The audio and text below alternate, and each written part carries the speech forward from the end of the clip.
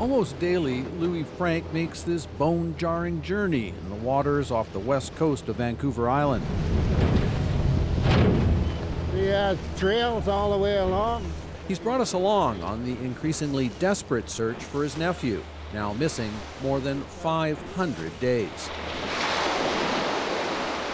Right up here is where they first put Travis. For the first 6 days he was here. Oh yeah, thank you to everyone who bought tickets. 39-year-old Travis Thomas agreed to go to uninhabited Bartlett Island to help him recover from his struggles with alcohol, part of a downward spiral triggered by the death of his wife. Isolating people is a traditional practice in Ahousaht to reconnect people to the land and help them battle their demons. For us, it's a place of healing. It's where we put our people out there that are struggling in their life to heal. But when it was time to leave, Thomas couldn't be found. So there are no trails here when you first started searching? No, there's nothing. For a year and a half, his family has searched. See, get down this one, he uses it, he sleeps in this one. Finding hints he's alive. Oh, it goes in a ways, huh? Yeah, still in there. There is a candle, a cross standing up. Like this cross found 5 months ago in this cave alongside pictures of his family. That's what I hold on to, is that one day it's going to come to me or to somebody that's out here, say, I'm ready to come home now. Take me home. And that's what I wake up to every day. That maybe today's the day. Travis! It's Unc Sequist! Come have a crumbs of cinnamon bun with me and by the fire! Chikwa! Chikwa in language means come here. They've set up this camp with clothes, And this is fish jerky. food, even a place to shave and clean up. All because Frank and others say they have repeatedly spotted Thomas on the island. But you've personally seen him? Yeah, I've seen him a few times. Yeah. Up on the hill above the Up camp on the here? hill, yeah. Yeah, his hair is really long. He's got a real full beard now. Yeah. Because he hasn't shaved for a while. He believes Thomas watches from afar, convinced everyone he sees is an enemy.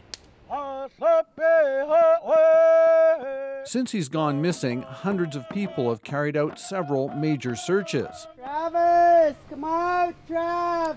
Left behind photos of family and pleas for a safe return. Do you have his one where he's rapping with Alan? In the isolated village of Ahousaht, relatives gather to share memories and watch videos. Just to hear him, hear him talk. Guys can all go in, take the winter challenge. Thomas stood out. First as a star basketball player, and later as a coach. His aunt, Lisa Sabas, clings to hope. It's emotional, very emotional. There's days you cry, there's days you wonder. Anything for my brother. Woo. So they search, even managing a laugh as they brave high seas, battling the waves in a winter storm. She says they don't have a choice.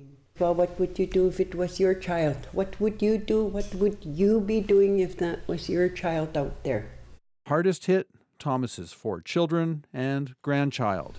They miss their dad lots. Yeah. So much. It's images like this that give the family hope, captured at night on a robotic trail camera.